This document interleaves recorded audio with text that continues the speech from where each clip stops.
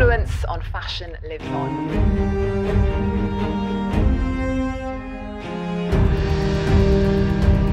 Greatest designer of the 20th century, Gabrielle Coco Chanel.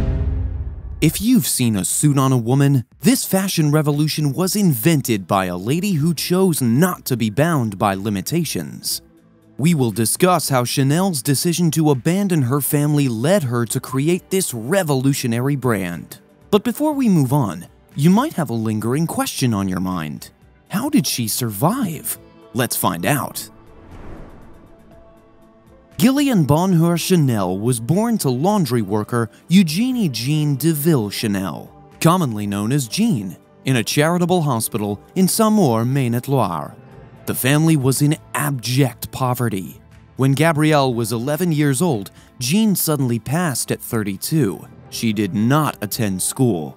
Her father sent his 2 boys to work on farms while he left his 3 daughters in an orphanage maintained by the Sisters of Aubazine.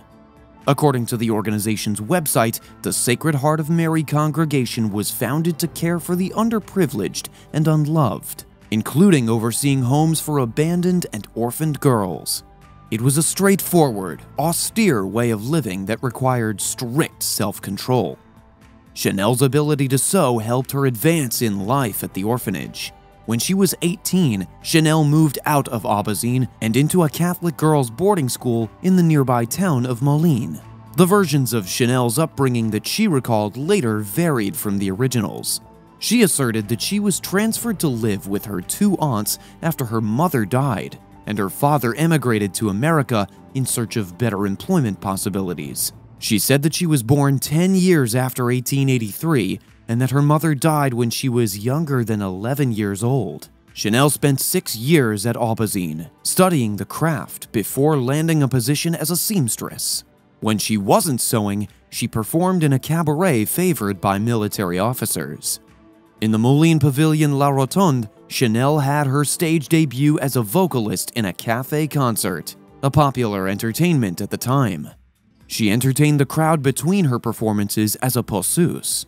The total amount in the collection plate represented their wages. The song "Who Had Seen Coco" became Gabrielle's trademark when she started appearing in cabarets at night, earning her the moniker Coco.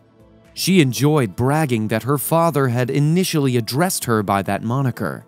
Some claim that the words Coco Rico and Qui vu Coco served as an inspiration for the name Coco, but others assert that the name is a play on the French term coquette, which means kept lady. The cabaret regulars in the armed forces were drawn to Chanel's performances because of the air of innocent charm she exuded. Chanel found work in the resort town of Vicky in 1906. She wanted to sing in one of Vicky's numerous cafes, theaters, or music halls. Chanel's youthful and lovely looks impressed the casting directors at her auditions, but her unimpressive singing voice kept her from getting any acting jobs. She took a job as a donneuse d'eau at the Grand Grill because she needed the money, serving customers the renowned Vicky mineral water known for its health benefits. Chanel returned to Moline and her preferred pub, La Rotonde, following the conclusion of the Vicky season. She realized then that she couldn't take a career in theater seriously. Opening a hat business in the French beach town of Deauville in 1912 marked Chanel's start in the fashion industry. She soon established herself as a trendsetter and expanded into the clothes industry. In 1913, Chanel opened a shop in Deauville with the assistance of Arthur Capel, a man with whom she had had an affair. It was here that she debuted her opulent sportswear.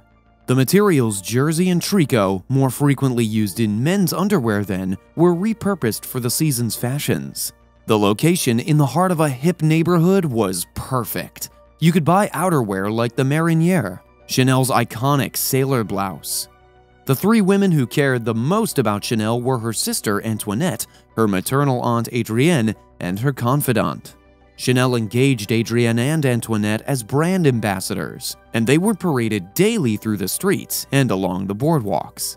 Chanel opened a store in Biarritz in 1915, spurred on by her success in Deauville.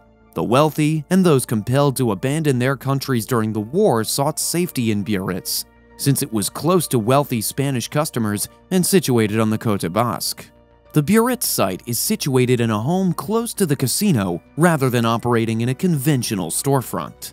In its first year of business, Chanel was so prosperous that the following year, in 1916, it paid back Capel's initial investment. One of Chanel's first acquaintances in Biarritz was the exiled Grand Duke Dmitry Pavlovich of Russia.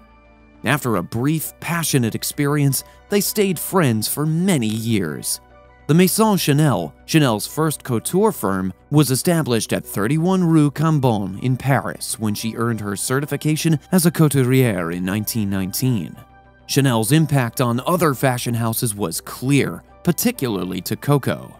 Chanel was cited as stating about Yves Saint Laurent has superb taste. He shows superior taste the more he imitates me. Cristobal, Balenciaga, and Chanel, who had been friendly, also fell out when the latter allegedly said Balenciaga was too old to keep designing.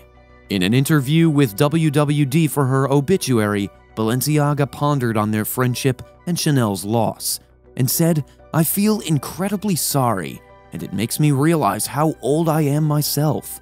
Along with her, a remarkable, powerful, and important person vanished." Miniskirts were originally referred to as a display of flesh by Chanel, who said the style offended her. She advocated for women wearing pants instead, and the Vichy regime even detained her for doing so during World War II. Chanel believed that pants were a sensible choice for ladies. She added, "Girls are great, and rolling around on the beach all day is excellent. Putting on trousers is fairly simple at the beach." After this, her professional success skyrocketed due to her unbridled drive and insistence on only the finest. She developed her first, now iconic fragrance, Chanel No. 5, out of the same insatiable want to keep creating new things. It has since gained widespread recognition as one of the finest fragrances ever created. The following year saw the debut of the scents No. 22, No. 19, and Gardenia, named after the designer's favorite flower. The ever-observant Gabrielle Chanel found inspiration for her creations in the black skirts with white collars and cuffs worn by Parisian servants and laborers. Her study helped develop the plainest little black dress, petite robe noire, in the middle of the 20th century. When the designer had created a solid and unified image for her apparel line, her attention turned to accessories. Count Etienne de Beaumont and Duke Folco de Verdura helped Chanel open an atelier to create costume jewelry. The costume designer, who valued the simplicity of her designs, was driven to produce abundant, even excessive items. She tried to establish the perfect harmony between seriousness and humor in her accessories. Today, the Chanel 255, the handbag that has been most frequently copied since its debut, is credited as being created in the 1930s. As Chanel put it, being plagiarized is the highest honor one can receive. It only occurs to grown-ups. She didn't care that her products were being imitated. Due to constraints put in place by the war, the designer had to take a sabbatical from the business for a period before re-emerging in 1954. Her contemporaries considered Chanel, 71 years old, a cultural relic. Naturally, Chanel flaunted her knitted outfit, rapidly becoming another staple in the home. The First Lady, Jackie Kennedy, was a strong proponent of the traditional suit, and frequently wore one. Jackie Kennedy is most remembered for wearing a Chanel suit with a vibrant pink point knit on the day her husband, John F. Kennedy, was killed. She frequently said things that made people look twice. Chanel was not one to keep her opinions to herself and was open in her criticism of others. For example, Chanel claimed that Brigitte Bardot was money-crazed and that her full breast was too much in WWD's obituary. Chanel frequently criticized fashion editors, calling one of them the most arrogant lady I have ever encountered, and another one the face of a monkey with the mouth of a sewer. Even for royalty, Chanel was not one to design for free. According to the designer's obituary in WWD, she said, "These princesses and duchesses, their bills are never paid. Why should I provide something for free to them? Never received anything from anyone."